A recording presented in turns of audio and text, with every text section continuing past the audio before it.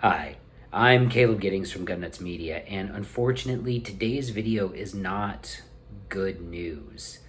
My 2020 shooting season and my plans to launch revolver classes and some other important classes for 2020 appear to be at an end.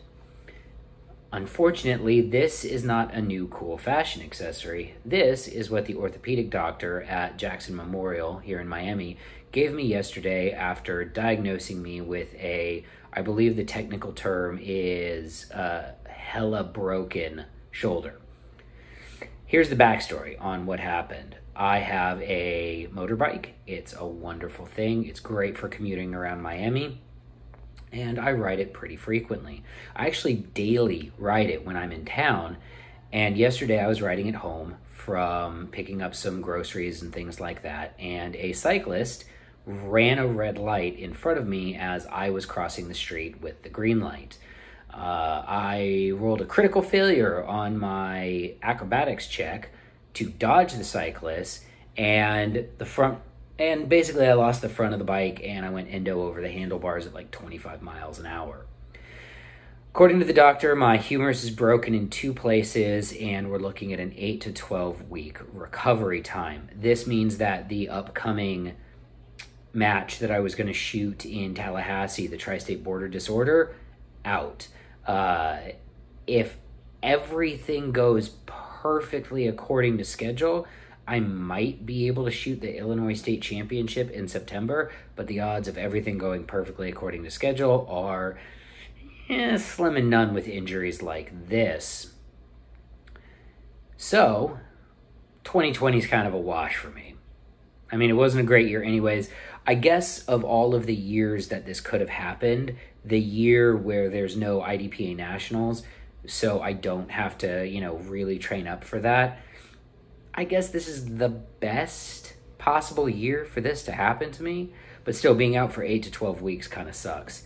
If I'm lucky, I'll be back in November in time to shoot the Space Coast Challenge, which I'd really like to do. My whole plan for the season had been to take a deep dive back into CCP. I had finished in the top 10 in the nation in CCP at the 2018 Nationals, and I really wanted to spend some time and some training energy to get that division down, because I think of all of IDPA's divisions, it's the one that makes the most sense. But looks like we're going to have to wait for 2021 for that. Now, I do want to talk about some other stuff, some gear that I was wearing at the time that I'm genuinely impressed by. So, also, this is for the people who say that, like, AIWB is super dangerous. When I landed proned out with my left arm extended. Obviously, I can't extend my left arm, but I kind of landed proned out with my left arm extended. And I landed right on my Beretta APX in my JM Custom Kydex holster. And you can see that the studs on the pull the dot loops have been scratched up, and there is some minor scratching here on the back of the gun, but that is the extent of the damage to the holster and the gun. To say I am impressed with this piece of equipment is putting it mildly. JM Custom Kydex makes a hell of a holster because this thing took the brunt of the impact, and it's fine. And the gun's fine too. The APX slide held up really well considering it got dragged across the concrete. I do have some pretty gnarly road rash, which I can't show you, but the reason I got road rash on my upper body is because I was just wearing a t-shirt. I was wearing a full face helmet. I have always worn a full face helmet, even when just riding a scooter, because I understand physics and how that works. And honestly, if I hadn't been wearing this helmet, I probably wouldn't be having this conversation with you guys today. There's a huge scratch down the side of my helmet where the helmet hit the ground instead of my face or my forehead or something like that. But now the other piece of gear that I really want to talk about briefly, and I apologize for how slowly I'm moving, is these. These are my 511 pants. And do you see that little spot right there? That's all the damage they took. These things, I hit and slid. I've got road rash down my arm. I've got it on my abdomen where my t-shirt didn't protect me. And on my knee, it looks like I scraped my knee, like you would get falling off your bicycle when you were a kid.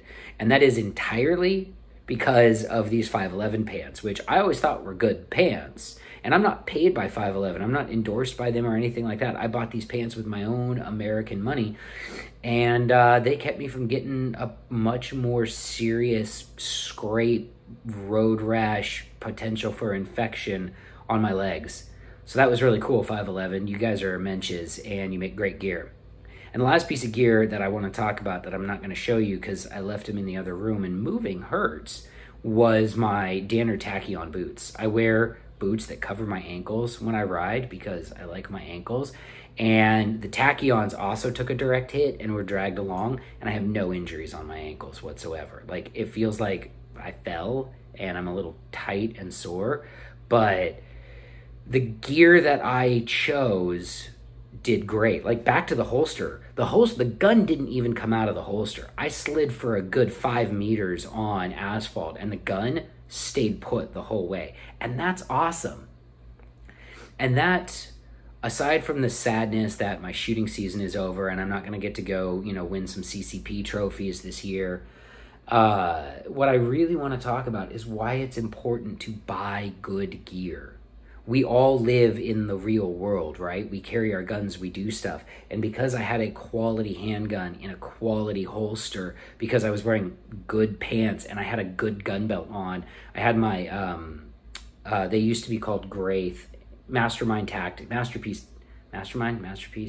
Anyway, I'll post a link to it in the show notes, but it's Mastermind Tactical. It used to be Graith. They make great gun belts. They're awesome. Because I had all this good gear on, all my stuff was fine. My gun's fine, my holster's fine, it didn't slide out of the holster, it didn't discharge or anything like that. Everything is mostly okay. And in the grand scheme of things, I'm mostly okay. Yes, I have a concussion. Yes, my arm's broken in 2 places. Yes, I have a giant 3x5 index card sized piece of road rash on my forearm, but I was wearing a helmet, which means I'm not in a fucking bag. And that is what really matters.